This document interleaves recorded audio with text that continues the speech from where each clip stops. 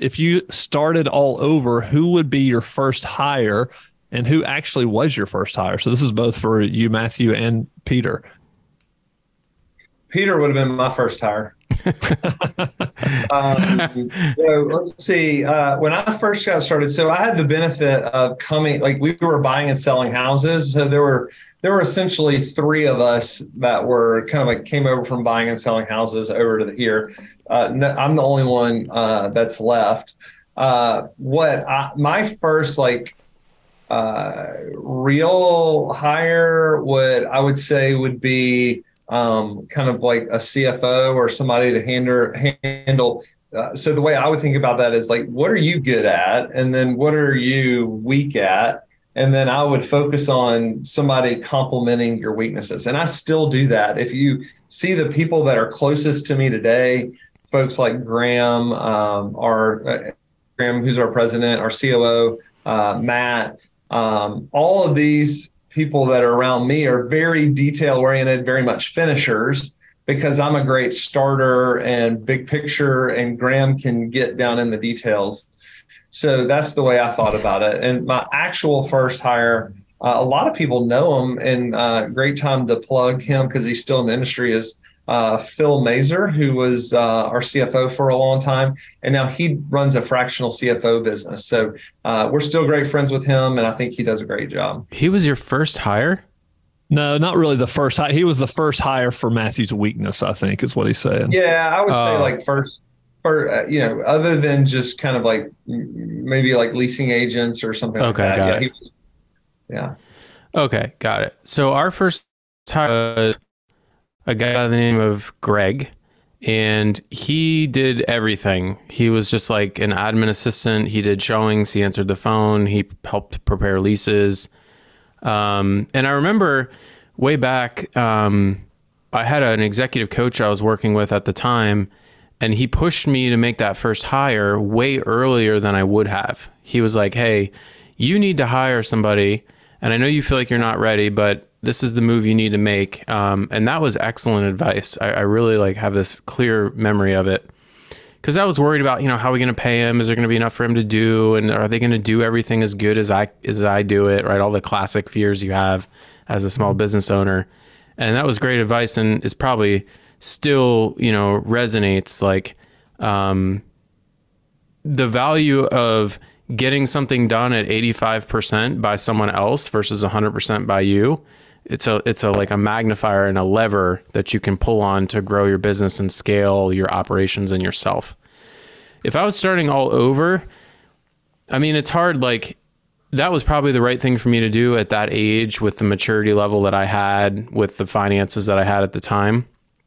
If I was to start a brand new property management company in some other state today, knowing what I know with sort of where I'm at, I would pull in, kind of like you guys were talking about earlier, I would bring in someone who scares me, right? Like, I would try and hire like Graham, or someone who's run a huge organization and is way experienced and skilled at what I need. And then I would just let them build the team under them, and I would give them a direction and some guidelines and say, go, tell me what you need. Kind of a cop-out answer, but that's what CEOs do at big companies, right? They're not working 80 times harder than a small business CEO. They just bring in people who really, really, really know how to do that thing, and then let them run. And I think Peter hit on something that's really important. We're going to get into digging into processes and where to put that, and how what spots, and what does that look like. But one of the things I wrote down as a note is that hiring great people fill a lot of process holes. So as you scale, your processes will become I think of them as like a pipe. And as you start to push more water down them, you start to see where the leaks are. And then you can either fix that same pipe or tear the pipe out and build a brand new one. That's the way I think about processes. But one of the great things about great people like Graham is when processes are breaking down, they can hold the pipe together long enough for you to build the next pipe or to plug the holes. And so I wouldn't say that it's a great question, because these things are really connected. Having great people with great process is super important. And great people will make you look good when your processes aren't great. Could not agree with that more. And I've made the mistake of over indexing on process in the past, and anyone who knows me is probably not shocked to hear that. But a bad employee my business partner has a great saying. He says, bad employees always find new ways to be bad. No matter how carefully you write the process, and no matter how many edge cases you try and incorporate in the process, they'll just continually break it and find ways and complain about it and won't get it done. And it's late. And you can't fix that with process. You just have a bad employee. And conversely, a great employee will pull a rabbit out of a hat. I mean, they're no process, bad process, duplicate process.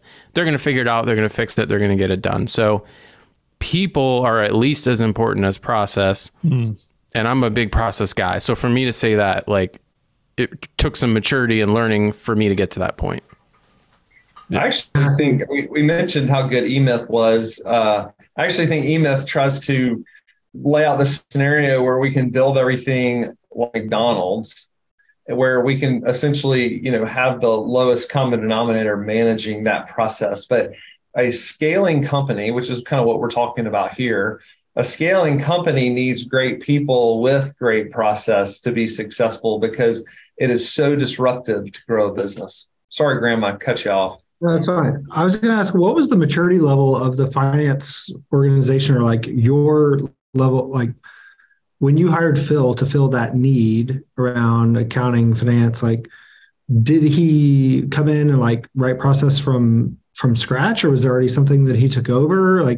Was it so painful for you to do that you're just oh my God, I got to just hire somebody to do it for me? Or was there already something there that he kind of took over and was documented and then he improved upon?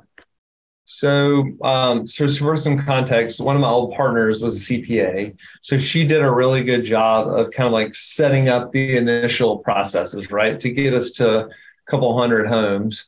When Phil came on, I bought the business from her and some other partners in May of 2013. And so she left, and then I kind of had this kind of bookkeeper in the middle.